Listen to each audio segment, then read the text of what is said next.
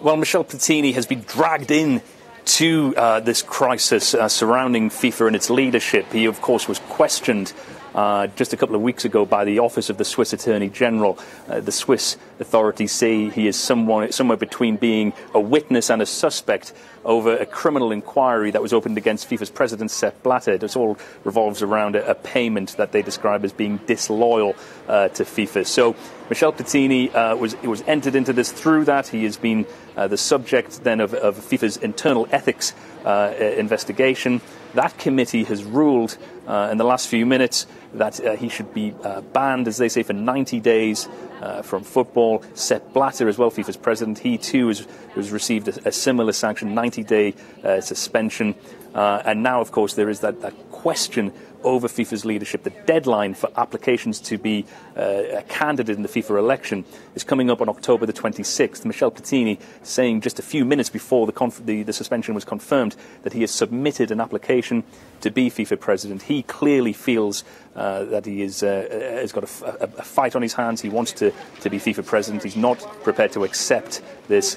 So it is anyone's guess right now how the story will progress. It has been a summer of tumult for FIFA and for its leadership.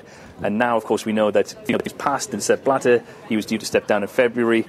He is now being suspended for that 90-day period. But many people who saw Michel Platini as FIFA's future, well, he now too has a problem on his hands, with many perhaps suggesting that he cannot take over once Sepp Blatter departs. Yeah, they and other FIFA officials now have been investigated for various allegations of corruption. Both men deny any wrongdoing, but there'll be a lot of football fans very concerned now about being able to move on with football and move on from this corruption allegations.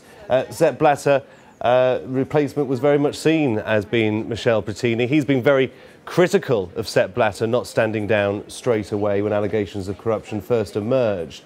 And of course, he has now come out saying that he feels his reputation is being attacked, even with a leak of this suspension coming out. Yeah, we're now into this sort of territory. An independent ethics committee, which, of course, a lot of faith and trust was put into, is being attacked by Michel Platini. He says his integrity is being attacked, that it was an insidious leak last night, which said he would be banned for 90 days. He's attacked that. So now he's now calling for an inquiry, an independent inquiry, into a so-called independent ethics committee. This is the level that FIFA has now descended to, whereby it is fighting amongst itself, fighting amongst its leadership, and fighting amongst the committees.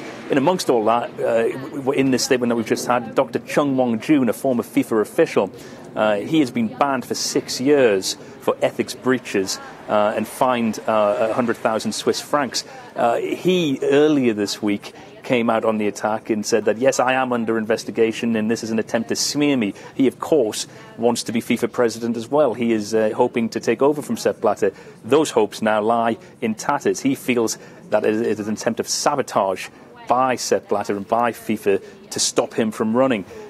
It is an extreme mess that FIFA has got itself into. It started back on May 27th when the US and Swiss authorities launched those dawn raids here in Zurich, arrested a number of FIFA officials.